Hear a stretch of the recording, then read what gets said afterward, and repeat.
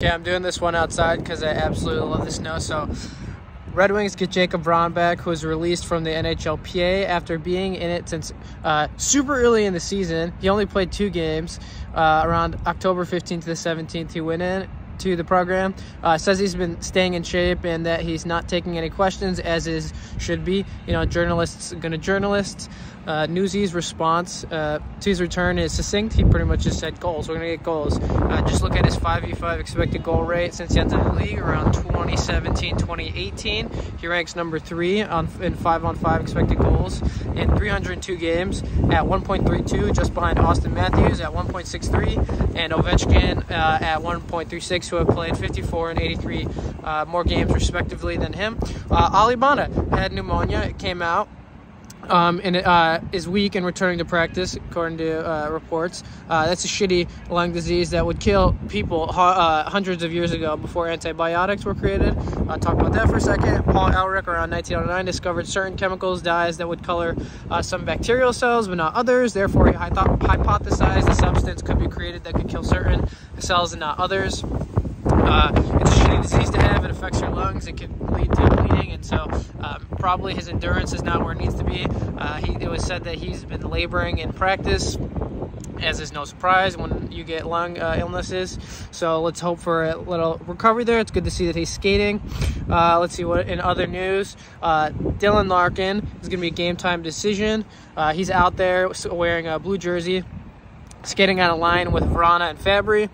Philip Hronik, surprisingly, is wearing a red jersey in practice, so it sounds like he is also a game-time decision. In my opinion, if Hronik is shaken up, why not give him a little bit more rest? Red Wings play Saturday against the Ottawa Senators. That is the first of a 3-game series, if you will, in a 14-game period. I believe they play the Capitals on Monday. Let's hope Ovechkin does not get 8-1 against them. So what else is there to talk about? Friday practice lineups. My hands are freezing. Holy shit. Prance Archon are very weird. Prawn, Rasmussen, Bergeron, Ernie, Kopp, Raymond, Kubalik, Veleno, Zarnik, Soderblom. I don't know how I didn't pronounce that right. Suter and Sundqvist. Deep pairing, Schrott, Seider, Wallman, Hronik, Camphor, Lindstrom, Maatta, Australia. So Maatta's probably not going to play. We'll see Camphor in the lineup. I don't want Hronik to play. That's just my personal opinion. He got decked against Reeves, you know, the head issue, whatever. Weirdest thing is Bergman, Veleno, and Zarnik aren't on a line together. Who knows? Again, they don't play until tomorrow. See in morning practice again how the lineup changes. Seider got presented with some Detroit's Sportcast Broadcaster Association Rookie of the Year award today. It seems like they turned in that award a little bit late. Last thing I'll mention is if you have an athletic subscription, the NHL has been releasing their top 100 players, and they do an article about the player every time. Today was Datsyuk, and he got put at number 43. It goes over, you know, some of his history and background in hockey, a lot of which most of you probably already know. Some of the highlights of it are he used to play pond hockey back in Russia when the temperatures were freezing. All he had was a pair of figure skates and a single hockey stick. Him and his friends only had one puck, so it's where he learned to master puck possession. He said he never shot the puck because he was afraid of breaking his only stick.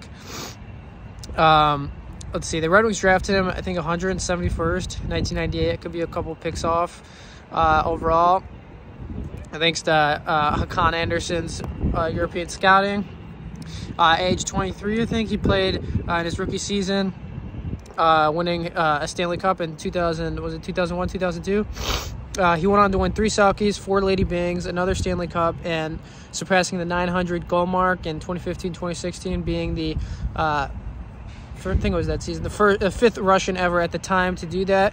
He's a member of the Triple Gold Club, which is awarded to players who have won the World Championship of Hockey, an Olympic gold medal, and a Stanley Cup. Only 30 hockey players over the in all the hockey history have won it, and 30% of Red Wings make it up. That list includes Datsyuk, Fetisov, Larionov, Shanahan, Lidstrom, Kronwall, Zetterberg, Michael Samuelson, and Valtteri Filppula. Datsuk's always been my favorite hockey player growing up, so post a link in the description. I look forward to the game tomorrow. Cheers.